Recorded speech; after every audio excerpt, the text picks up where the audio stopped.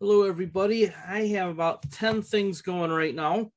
So what we're going to do is just kind of shoot our way around and talk about some of them. First off, if you've been following fundamental trends, you'll notice that there has been a ton of content in the last week or two. Just really can't keep up, to be honest with you. A lot of this stuff is also on margin of safety investing, other than the swing trading and the crypto. We are incorporating a lot of his major market risk on, risk off into the global trends. So basically the same content except for swing trading and cryptocurrency. So what do we want to talk about today? Well, I thought that today would be a good time to go through a tree rings report because even though I think his conclusions are pretty much wrong in the long term, and for the most part always have, as you know, I like to make fun of these Austrian type economists who are inflationistas because, you know, they were wrong for 40 years, but they're getting their moment in the sun right now because of a pandemic that nobody saw coming and a war that nobody thought would actually come off. So for a hot minute, the inflationistas and the Austrian economists and the supply siders are all right until that stuff is overcome. So they can have their 15 minutes in the sun, and they will sell a lot of subscriptions, and then they'll be wrong again for another 20 years. So let's get to it. Lowest level of jobless claims since 1968. And why is that? Well, everybody wants to say it's monetary, it's this, it's that, it's the other thing. Folks, it's demographics. Demographics plus the pandemic. There's no other answer. We don't need to say that it had something to do with a chart that nobody understands. Oh, it's the Federal Reserve stimulating. No, it's just not. It's just not. These lines move together. Look, just because they're apart at the moment doesn't mean they won't be together soon. This is the unemployment rate in red and the federal surplus or deficit. What does it look like is happening right here? What have I been telling you was going to happen for a long time? Let's see if we open that bigger. A little bit bigger. What have I told you is going to happen to the federal deficit of the United States? It's going to go down and down and down over the next 15, 20 years. Why is that? It's because boomers are going to start to die. It's because the millennials are going to have low unemployment for the rest of their careers. There's a shortage of people to do all the work. And that's not going to change because of monetary policy. That will change when there's either more robots or more babies. Don't bet on more babies. So as the deficit of a percentage of GDP decreases, and it will, and what have I said is coming? A balanced Build Back Better. That word will be inserted. They all want to talk about how the deficit's going to go up and up and up and up and up. 15%, 20%, 30%. It's not going to happen. It takes very little adjustment to balance the U.S. budget. What happens if they put a 5% tax on marijuana sales? Oh, well, they would never do that. Well, maybe, because that's the proposal that just got through the House of Representatives. They need 10 Republican votes to make that a reality. And the Republicans, if you're following along with the cannabis, are basically saying, you know, as long as it remains a state's right to decide whether or not cannabis is legal in that state, we can work out all the financial stuff. That's what's going on. That's why I wrote the article on marijuana this week. And I'm telling you, YOLO or MSOS, if you want to go 100% US companies, you ought to be looking at that marijuana cannabis ETF that I showed you. They just started nibbling on in the last couple of months because the legislation is coming to let the cannabis companies into the economy. And once they get in, and there's a 5% tax, it basically balances the budget. That's how powerful this is. So what have I told you about the Federal Reserve? A couple of months ago, I said the Federal Reserve was all about reloading their bazooka. We did an entire video on it. The Fed is reloading their bazooka back in November, and there was a macro dashes about it, which is coming back next week. Would have come back this week, but we had too much to cover. The Fed just wants to reload their bazooka. So all of the Fed governors, presidents, are out there saying, oh, we have to tighten, we have to tighten, we have to tighten. We're going to tighten literally just as long as it takes to bring asset prices back down and slow down growth in demand, just short term. But they can't do it for long. Why? because then you kill the supply side. If interest rates go up too high, companies that have to get the stuff out of the ground and then build it are going to have a hard time financing their operations. So the Fed is going to try to engineer the soft landing. The first step is talking assets down. And since it's impossible to do that sometimes, to shock them.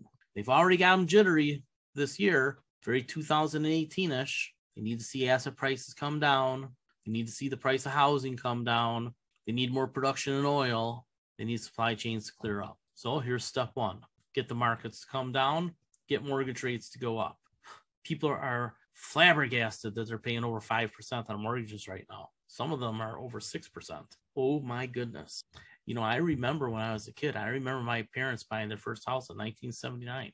And it took me until college to understand what was going on, 10 years later.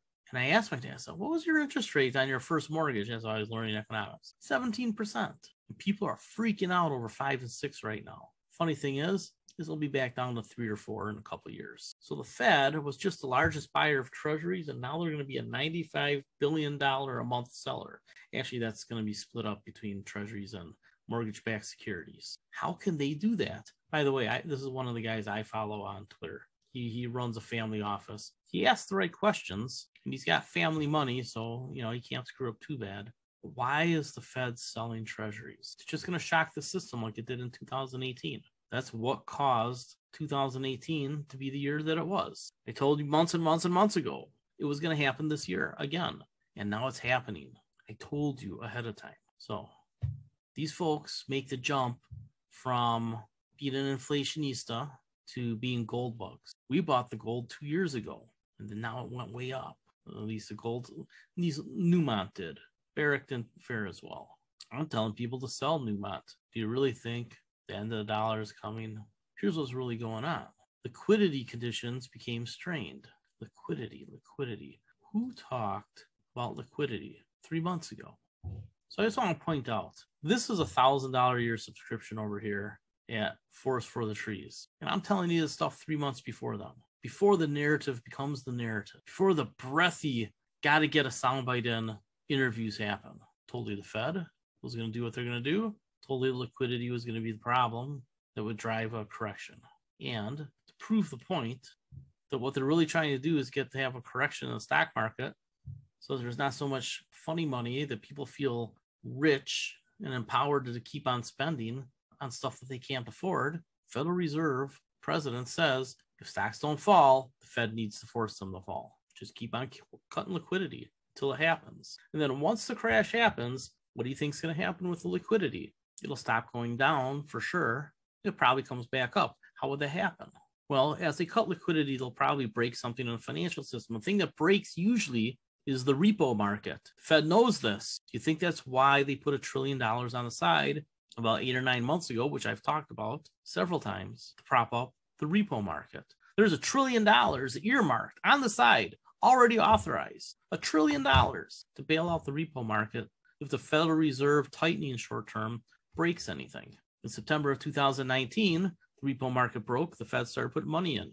It was a one-off form of QE is what it is. It's not directly into the market, but it still gets into the financial system in kind of a more diluted way, less direct, but it trips in. And the stock market started to rally a month later, less than a month later. People want to talk about how sentiment drives the market. That's fine. Talk about it all you want, but I'll tell you what, liquidity drives sentiment. Liquidity speaks. Sentiment listens or follows or reacts to or makes up a narrative about. Liquidity is what drives asset prices. Higher liquidity, higher inflation, higher asset prices. Lower liquidity, lower inflation or deflation, lower asset prices. Rinse, repeat throughout history, going back thousands of years. Neil Howe from the Fourth Turning talked about this in a letter over on Hedgeye. And I don't really subscribe to Hedgeye anymore, but I still get some of their free stuff and a couple of things that I know how to backdoor. What Howe talks about is the end of globalization is a bad thing, basically, could lead to war. He's very subtle about it. I'll be less subtle. Well, I think, and have been telling you for 4 years or 5 years, I'd have to look 2018 or 17. I wrote the first articles on deglobalization, is if we deglobalize too much, it'll cause a war. Look at what's happening in Europe right now. Now, granted, I think a lot of what's going on with Ukraine and Russia has to do with President Xi doing two things, basically taking advantage of Putin. Xi outsmarted Putin. Xi told Putin, look, we'll buy your oil and gas, and we won't get in the way if you have to do anything else in Europe, particularly Ukraine. So Putin, handshake, wink, wink, nod, nod, says, okay, yeah, let's work out an oil and gas deal. And 2 weeks later, he invades Ukraine, knowing full well that Europe would react roughly the way they've reacted or weaker. They've reacted probably as strong as you could expect. But Putin's like, but I'm going to sell my oil and gas to China. Well, China now has this oil and gas coming to them because there is no other buyer. India is getting pressure put on them to back away from Russia, which means that there's a lot of natural gas, a lot of biofuel from the United States that's going to go to India. Have we talked about that at all in the last year? Likely to happen? We'll get to that in just a minute. But Neil Howe is one of the premier demographers in history, probably the top demographer in the world right now. And all these things about demographics that I keep talking about, that people keep shaking their head, I don't understand. You better start to understand. Slow growth forever is a thing. Deglobalization, if it goes too far, is going to cause a big war. Given that everybody in government and diplomacy knows that, all we have to do is overcome the military industrial complex. You know, the one that Eisenhower warned us about. See, everybody's giving MiGs to Ukraine all of a sudden. I forget which two countries it is. It's Poland and then another one. Who wins from that? Well, it's the company that's going to replace those MiGs with F-whatevers. So the military industrial complex is making a lot of money on this. A couple of our stocks that we follow already went way up. We literally had like a week to buy them when they bottomed out, and now they're way back up. They'll come back down. You know why? Because at some point, China figures out we should really just cut a deal on Taiwan. Something that lets us save face, have commerce, keep the enemy off the doorstep. And that's something that probably should have happened with Ukraine. Think about this. Ukraine and Russia are basically joined at the hip as a people. And their NATO membership has been pending for, I believe, 14 years. I'd have to go back and check, but it's been a long time. During that entire period, Ukraine could have said, we're going to be a neutral country. We're going to arm ourselves to the teeth just in case, but we're going to give Russia access to Crimea, and we're going to become an international country a lot like Switzerland. And had they done that back before Russia invaded Crimea, could have avoided a lot of pain. But you had the West and the United States in particular pushing to get Ukraine in NATO. Was that necessary? No. I think there's some very smart people who know that conflict probably won't end the world, at least when it's smaller, and that they can get really, really rich by resupplying everybody with weapons, newer weapons, more powerful weapons, smarter weapons, just, more weapons. And everybody wants to forget that Russia's been invaded virtually every century for 1,000 years. It's not the Mongolians, it's the French. If it's not the French, it's the Germans. China feels a lot the same way. How many times has Japan invaded China? 3 times? I think so. I have to double check that too, but I know it's been a couple times. It was going on right before World War II. So when people have fears that are well-founded in history, and other countries disregard that through policy, through the power that certain industries have within a government, lobbying, whatever it is, and you have populations that are largely ignorant of history by their own laziness in choosing, yet they all have an opinion, you can see where we just have rolling conflicts, little conflicts all over the world. Something's always burning. And interestingly, since World War II, there's been fewer and fewer conflicts. That's true. Fewer military people deployed, less people dying. Why was that? It's because globalization gave everybody a full pot that they didn't want. Not everybody, but they gave more people a full pot, pulled more people out of poverty. When people aren't poor, they want to protect what they have. So while globalization displaced a lot of jobs, it created new jobs. And while I have a lot of empathy for people who have to switch jobs 2 or 3 times in a career, not that much. Look, the world changes. If you put yourself on the bottom half of the totem pole for skills from a young age, then that's a decision that you made. So don't come crying to me or to Donnie Trump or to Bernie Sanders that it's those damn foreigners, because it's not. Standard of living has gone up and up and up and up in every single one of your lifetimes. And yet we bitch and moan about things because we saw it on the internet or we heard about it from some editorialist on a right-wing or left-wing station or network, somebody who's just trying to get you to be emotional. Same thing happens in the stock market and investing. The daily traders narrative. This went up because of this. This went down because of that. It's all bullshit. In the short term, the herd runs around with their heads cut off like chickens, and 4 out of 5 of them lose money, and 1 out of 5 like shoot or make money because he has a better gambling system than they do. He understands how it works. He knows when to cut bait. But 4 out of 5 people just think, I'm going to gut it out because I looked at a chart one time and I know what 5 or 6 of these indicators mean. I'm a chartist now. And yet, they don't have on their chart the one thing that matters the most. Where does institutional interest come from? It comes from the family offices, the hedge funds, the big pensions, sovereign wealth funds, right? Private equity firms. They control over 80% of the money in the global stock market and bond markets. And yet we run around trying to create a narrative day to day about why that trade happened. Why did that trade happen? What's going to happen next week?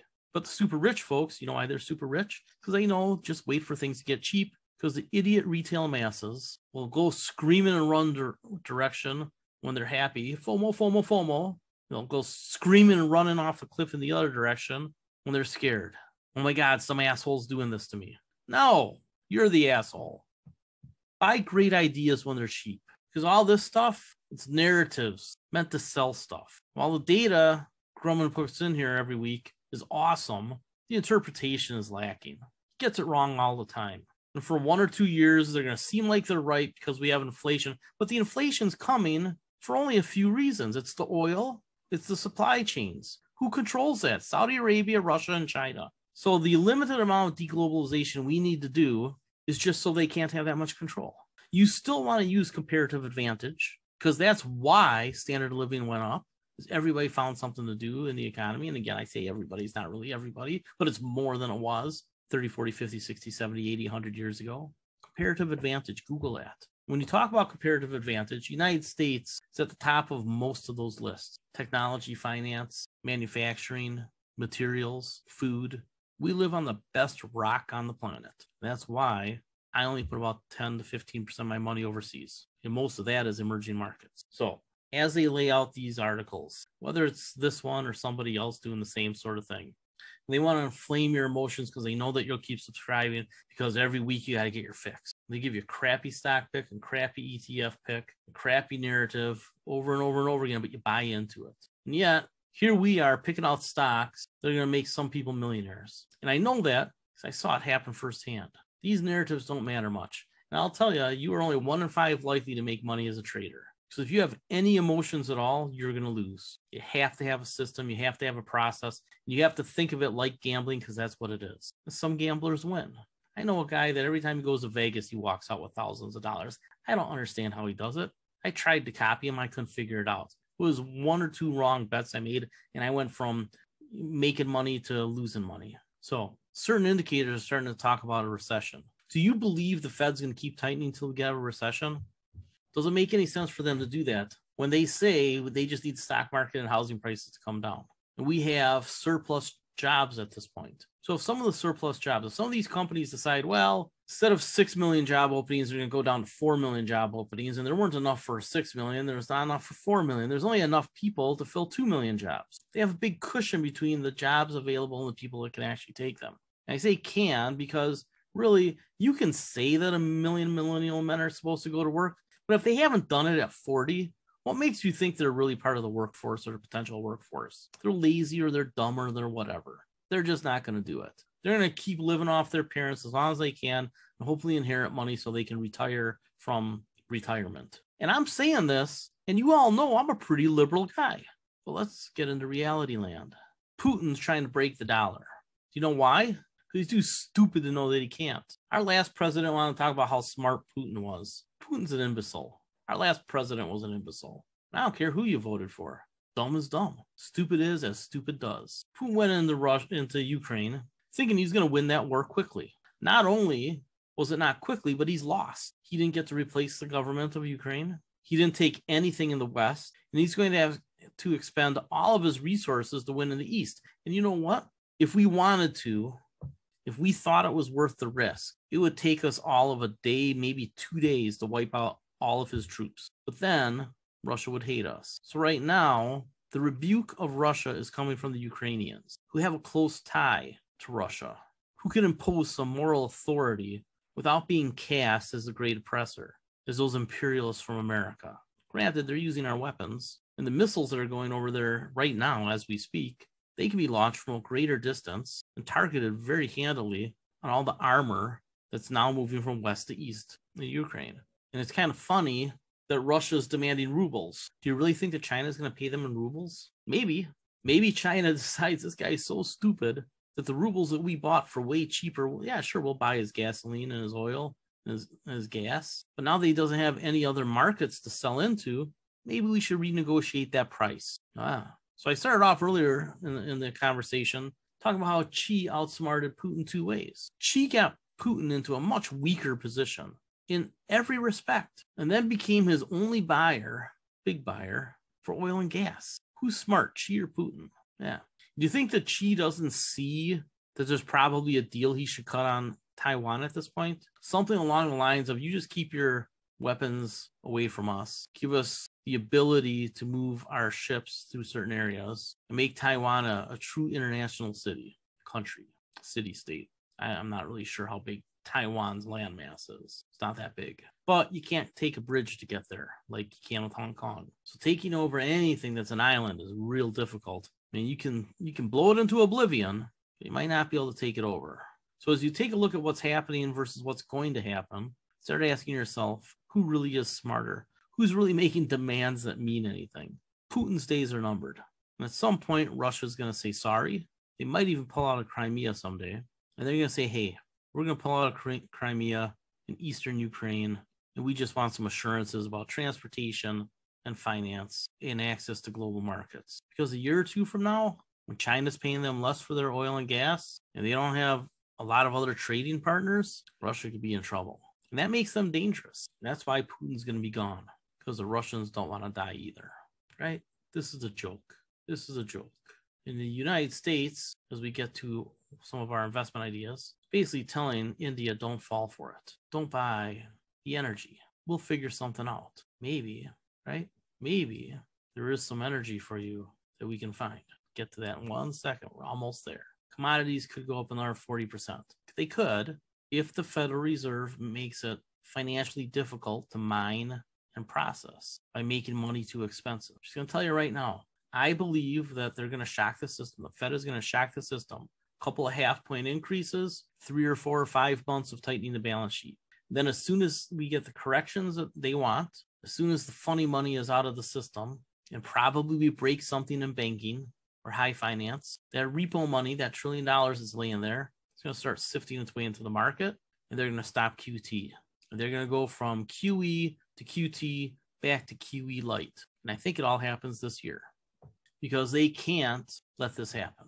And it'll take people a year or two to start spending again. Just saw it with my daughter. Remember what I told you about her? Suddenly she has to pay taxes, and suddenly it's hard to spend everything that you earn. Because oh my, taxes are real. And business income goes up and down. Lots of things moving around. Somebody in one of our chat rooms talked about that today.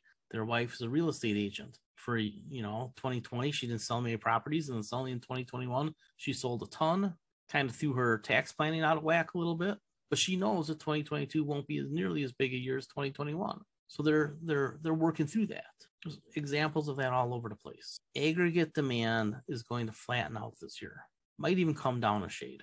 That's all it's going to take, along with more oil and supply chains clearing up and a little bit of the supply chains moving back to the United States. Another couple percent. Because that's all it's moving.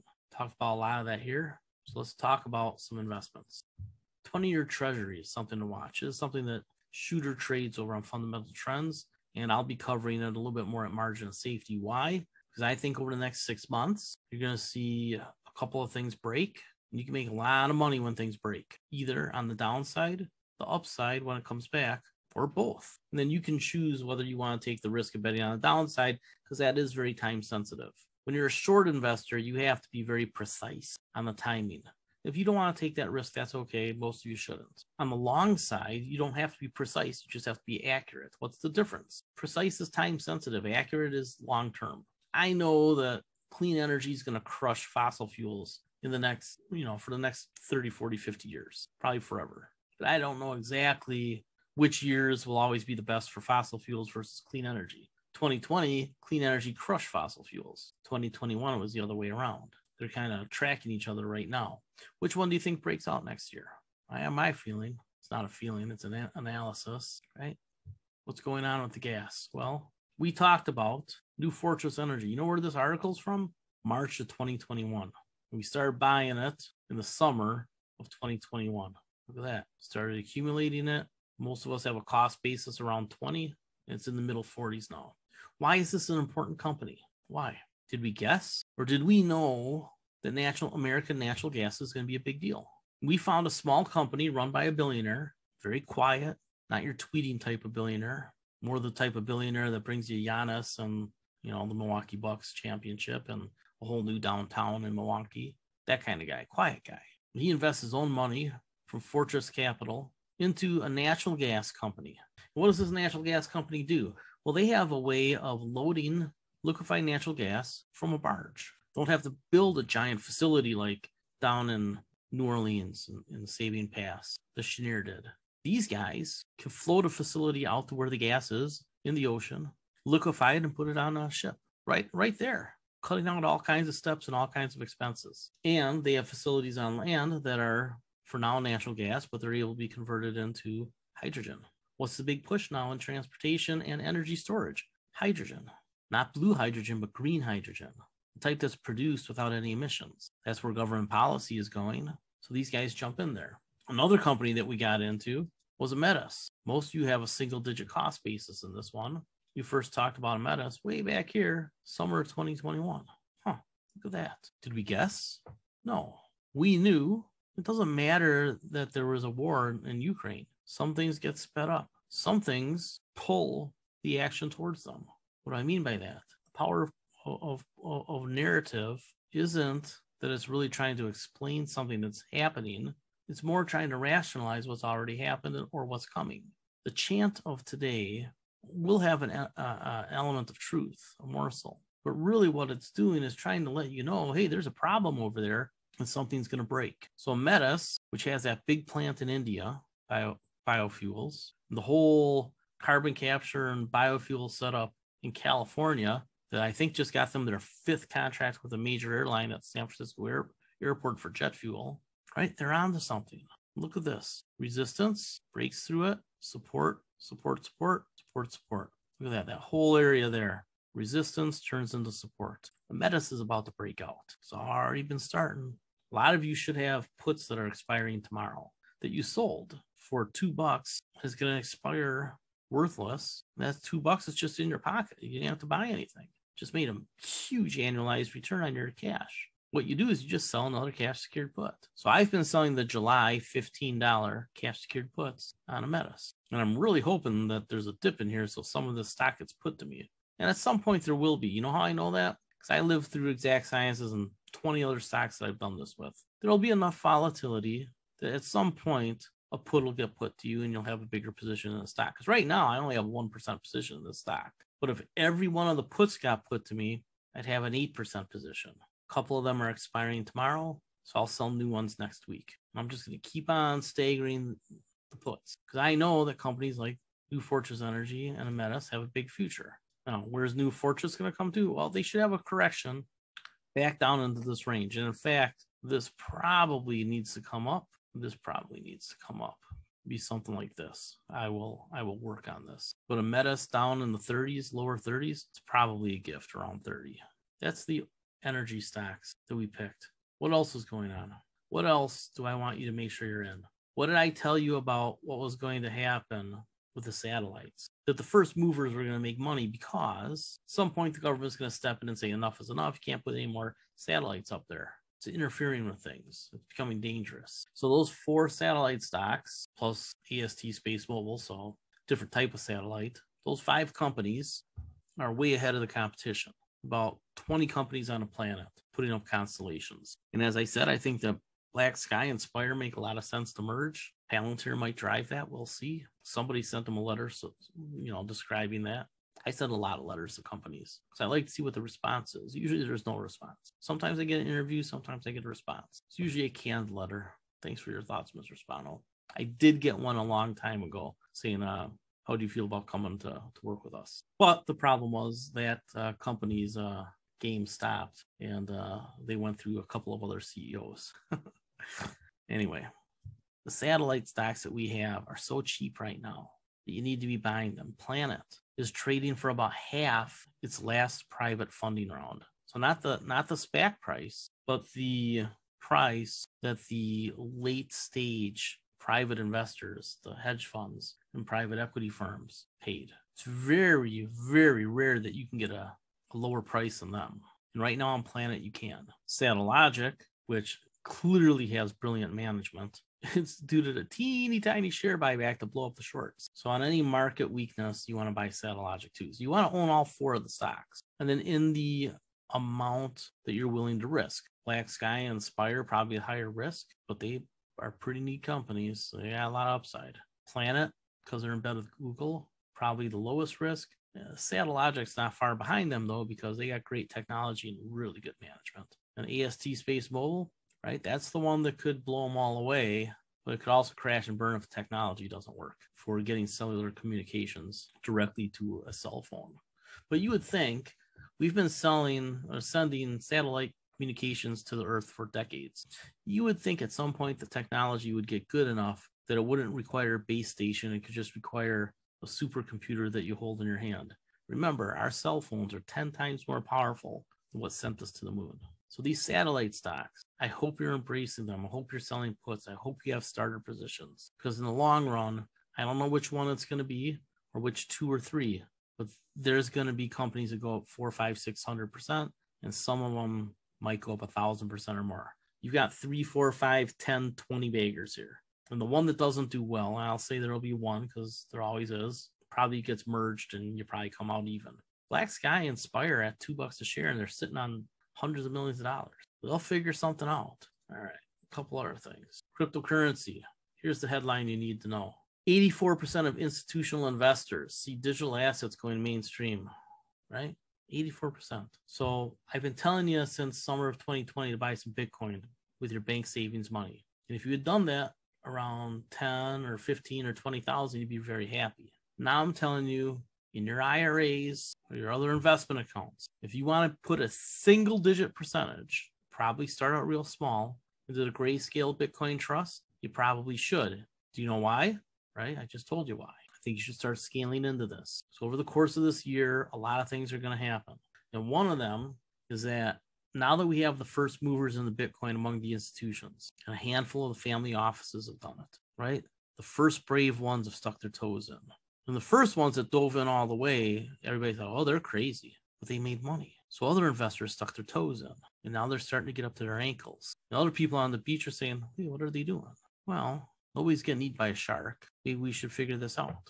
And there is going to be some retail selling when the regulations come out saying that, hey, every transaction is taxed unless you're using a stable coin. So if you do sell a Bitcoin, so let's say you sell a whole Bitcoin that's worth 100 grand at the time, and you paid 20, you're going to pay a capital gains tax. It's not going to be practical to use Bitcoin to buy your pizza, not in this country anyway, and not in China because they already banned it.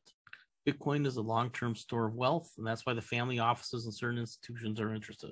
For them, it's that 2, 3, 4, 5% of money that they don't want to put into equities or bonds, but they don't want it to get devalued to inflation. Granted, as I've said, I think people are way too afraid of inflation because inflation is in fact transitory. It's just that what? Inflation is transitory, but what is permanent? Inflation is transitory, meaning it's going to end relatively soon, probably by next year, get back down to 2-ish%. But that doesn't mean that a whole bunch of price levels are going to come down. Some asset prices will come down for a little while, but the price of beef, the price of gasoline, price of a lot of things are going to be in a new higher range. It's like steps. It's not a ramp. It's not smooth. Prices went down for a long, long time. Went down, up. We'll go like this again. There'll be a crisis down the road and they'll jump up again for whatever reasons, whatever the circumstances are at the time. Between now and then, there's going to be massive adoption of Bitcoin, mainly by the wealthy and by the corporation. So the institutions and the wealthy who control 80% of the money in the world are starting to dip their toes in. Some of them are up to their ankles. Really only Michael Saylor is up to his shoulders. There's going to be a lot more of them up to their ankles the next 2 or 3 years. The way that these things happen is that they wait for the regulations to be official or almost official. Why do you think a lot of family offices and hedge funds have started to invest in cannabis again after a couple of years? It's because they watch Congress the way I watch Congress. They know that there's some sort of legislation coming and it's being negotiated right now. They need 10 Republicans, which they've gotten before, to say, okay, here's the compromise we're willing to do. The Democrats will take it. They'll take the best they can. And the main thing is that all that money gets into the financial system, and all those stocks that are listed in Canada right now, because they can't list on a U.S. exchange, are going to list in U.S. exchanges. So all those stocks that I covered in that article on YOLO, you saw that they're traded with swaps or ADRs. So they can't list in America just yet. They're going to fix that. And all these businesses in cannabis are going to be able to take a credit card and do online transactions and deal with banks directly. None of that's happening right now. If you go to a distribution facility, I forget what they're called, you go to buy some weed, you pay in cash. Almost every situation. So what are they called? Dispensaries. Yeah. It's not something I do very often. I've done the research a couple times in Vegas just to see what they look like. And I will tell you, some of them are pretty nifty. They look like Apple stores. But we were just in Phoenix and people we were with wanted to go. So I drove, and it was like a freaking big garage. It was a big pole barn, a little warehouse, so some places are neater than others. I didn't go into that one. In any case, cannabis, Bitcoin, satellites, natural gas companies, fuel companies, biofuels. You need to be in all those things. Let's finish up with Uncle Elon. What did Uncle Elon do today that I talked about last week? He made a full offer on Twitter. And Prince Alaweed said it's not nearly enough. So we've been flirting with Twitter a long time. I didn't like it because Jack Dorsey was involved. I just didn't think he was a good CEO. And I'm not so sure that the current guy is a great CEO, but I think he just got a shock to the system. But he also got good news. Over 80% of people said that they would stay with Twitter regardless of who owned it. Prince Alaweed is saying that it's worth at least double from where it is now. He's a pretty smart guy. He's a long-term investor, though. He'll wait for it. He can afford to. He's the 20th richest person on the planet. He can wait. So I sold $41 June puts today. I put that in the chat room, both chat rooms, and I bought basically a full position in Twitter. I started with one position. I put a stop loss order on it, and the market moved so much that I got stopped out, but I was able to buy it back cheaper. So the stop actually saved me like 9 cents a share, which is weird. But even if this deal doesn't close, I think it shows there's a lot of interest. And this other guy who knows tech pretty well says that every major tech company is going to try to get in on this by buying it out from under Elon Musk. So who could buy Twitter? I will tell you what, my dark horse is Benioff over at Salesforce. That's my dark horse because he owns time, and he could use that as a platform for distributing his own news. I don't think Amazon can buy them because of their ownership of the Washington Post. I don't think Google and Facebook would be allowed to buy them either. Maybe Microsoft, but they own LinkedIn, and they just own so much stuff already. I had to guess, I'd say Salesforce, Benioff is going to buy this. Or it'll be somebody foreign, or it'll be a group, but I think it's going to be for a higher price if it gets bought. And Elon Musk can just sell his shares when the next offer comes in, or he can say, nah, I'm good. Let's cut a deal. You guys run this thing, respect my wishes. I'll hold on to my shares, and I'll keep tweeting so people keep coming. Right? There's all sorts of things that could play out. The hardest thing is figuring out what everybody's real agenda is and just, how into themselves they are, which is usually pretty much. So if you're truly a long-term investor and you've been trying to understand how technology and news and publishing and entertainment are all going to blend into together, you've been watching it. I've been covering it with you with Warner for 3 years. Twitter is going to be a winner in the long term. I don't know how they'll do it, but they already have everything almost in place. They need to build out a little faster. They need to be a little bit less stubborn. And I think this is a shock to the system they needed. What's the downside on Twitter? 30-something a share, probably, maybe 20-something a share. I mean, they'd have to do a lot of things wrong. But everybody wants it. I've been saying that for a while. I should have just bought it in the teens when I first talked about it and then shut up and waited. That's what I should have done. One of the things that tipped me off that I should have got back into this sooner is that it was such a big deal for Trump.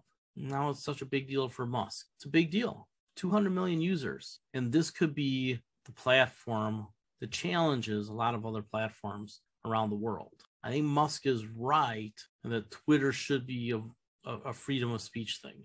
But remember, freedom of speech doesn't mean you can say whatever you want. That's not what that means. We should still regulate and suppress blatant propaganda that's based on falsehoods, things that are demonstrably false. Anything in the gray zone, hey, say it as much as you want. If you're flat out lying, and we know that you're flat out lying, and it's meant as a form of propaganda or to convince people to buy something they shouldn't buy, like a stock, like saying, hey, I got a deal to finance taking Tesla private, which is a clear SEC violation. I mean, Musk can say, well, I can say whatever I want, but that's not how the SEC works. When you register a security, you promise not to mislead people. He broke that law. So he can whine all he wants and use this as a power play, which I think partially it is. But he did expose something that's probably very true. That it's a very valuable entity, and somebody's probably going to figure out how to buy it and run it better and increase its value. My guess is that somebody else buys it, Musk keeps his stake, and remains a very popular figure on Twitter. And he will have gained a little bit more freedom to say what he wants to say. He'll have to worry about the SEC, but he won't have to worry about getting censored. We'll see. All right. Somebody asks, what is your advice on 401k asset allocation? I've said it twice. I've written it out. Say it again. I think you should be very, very heavy in cash with your balance. I don't think you should really ever change your contributions. Your contributions should always be going into those 2 or 3 funds that are aggressive all the time. And a few times a decade, you accumulate a bunch of cash. You've got the Federal Reserve and the Federal Reserve presidents talking about that they need to force stocks to come down. When the Federal Reserve says we're going to force stocks to come down, you should probably expect stocks to come down. That doesn't mean you shouldn't be investing in them all the way through. Your dollar cost averaging with your contributions, just leave those alone. Pick out 2 or 3 funds that are very aggressive, that have done very well over the long haul, and just keep dollar cost averaging into those 2 or 3 funds. Large cap growth, small cap growth, emerging markets generally. But I don't think it hurts to go up to 75% in cash with your balance, especially if you're close to retirement. If you're not that close to retirement, you don't have much of a balance, don't bother. You're middle-aged like me, and you care about taking a 20 or 30% loss, but it probably won't change your life much. You pull back, you'd make a tactical transition. It's a scale, right? If you're young with a low balance, there's not much managing you have to do. Just keep putting money in there at the highest pace that you can. Don't ever cut your contributions. Oh, the market's going down, I'm going to stop putting money in. I've heard people say that over and over again. Always look to increase your contributions in your 401k, especially if the stock market's going down, because that's when things are cheap. We know the stock market goes up 80% of the time. But as you get older, your balance gets bigger. You want to make some tactical changes every now and then, a couple times a decade, 3 times a decade. This is one of those times. I thought this was all going to happen way sooner, but the Fed just poured so much money into the system that it got asset prices up and helped us avoid a depression. And they erred on the side of avoiding the depression. Should they have stopped putting money into QE sooner than they did? I know a lot of people say they should have. However, I think that they did it just about right because they bought themselves the cushion they needed to tighten, to bring asset prices down without killing the economy. Shocking the system shouldn't kill the economy. Oh, I had something up here from Hard Energy. I'll just tell you what it was because I don't see it. I keep telling you that there's going to be 800,000 to 1 million more barrels of oil coming from the American market pretty soon. Yeah, it's happening. They're hiring, they're drilling more. All the ducts, right? All the drilled but uncompleted wells, they're opening them all up and getting them producing. Because they've been accumulating those duct wells for years, right? They drill it, they put the pipe in, but they don't frack it. They don't have the oil come out. Well, now they're just going to pipe the pipe. Boom, oil, boom, oil, boom, oil. And we just gave Chevron the ability to negotiate a deal with Venezuela for heavy oil to refill the Strategic Petroleum Reserve. They didn't publicize it. I suppose that's because of the politics. But Chevron's going to cut a deal with Venezuela to bring heavy sour over here to put into our Strategic Petroleum Reserve and make sure that our refineries can run properly. And there's a misconception that the refineries are the same today as they were 20 years ago. They're not. For the last 20 years, our refineries have been adding the capacity to use light sweet crude and do blending. And we're getting to the point now where our ability to blend with higher light sweet and lower heavy sour is almost, the light sweet component has roughly doubled since the early 2000s. And just like China knows what we know and what the oil companies know, is that in about 7, 8 years, 9 years, 10 years, right in that range, right around 2030, plus or minus a year or two, demand destruction for oil will occur. In between now and then, the panic pumping will start. I think we're at the front end of that. What is panic pumping? Panic pumping is countries that need the revenue or the cheap energy that have oil are going to use it while they can.